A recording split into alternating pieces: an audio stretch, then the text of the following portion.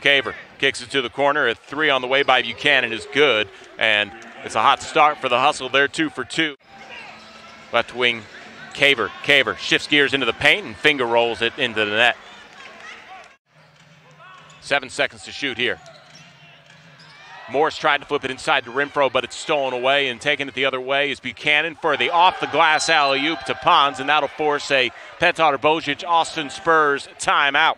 It's all Memphis Hustle at the moment, 29-13 your score. The Grizzlies affiliate with the lead, and here's another look at that alley-oop off the glass to Pons. Good defensive effort to start things off by Cowart there, and then the other way, a shot off the glass and in for Ahmad Caver. Spins to the baseline, bounce pass to Johnson, and he has his shot blocked by Hurt. Taking it the other way is Cowart. Bounce pass to Buchanan, who slams it down.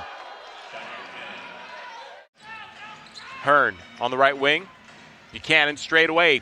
Pump fakes Morris off of his feet, and then knocks down a three over Denzel Mahoney, who had a nice job closing out on the recovery. 9:05 left to play in the third.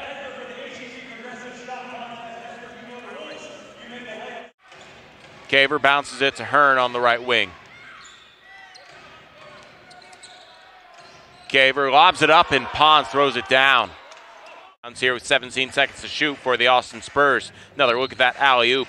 Morris drives baseline, adjusts his shot, and can't get it to go. Pushing to break the other way is Shaq Buchanan. He doesn't have numbers. He doesn't care. He takes it right to the rim and gets it to go off the glass, count the bucket, and a foul.